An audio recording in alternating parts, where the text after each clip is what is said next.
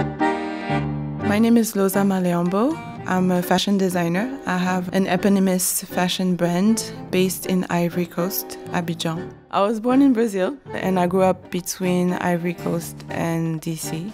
Out of all the different places where I lived, I feel my most creative in Ivory Coast. I was very honored to be part of the designers that Vlisco chose.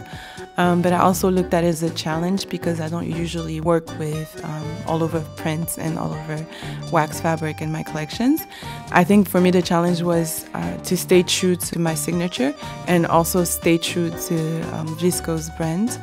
And it was this synergies that were created between the two that was challenging for me, and I think I succeeded at creating the collection. For this collection, I was inspired by different things. I like the eclecticism of traditional African influences and 19th and 18th century Western fashion.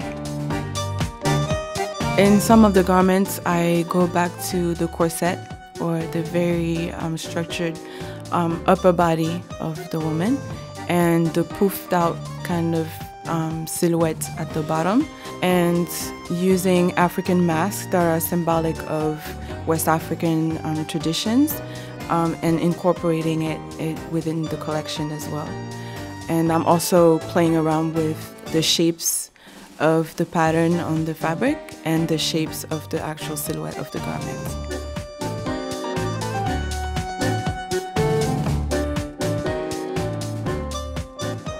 The experience, it was new. It's definitely a new experience, and I thought it was very inspiring because 4 different designers came together with different fabric, but we all did it our own way, and it looked so diverse. So you could really see the creativity at work here. So I thought it was very exciting. Yay, finished!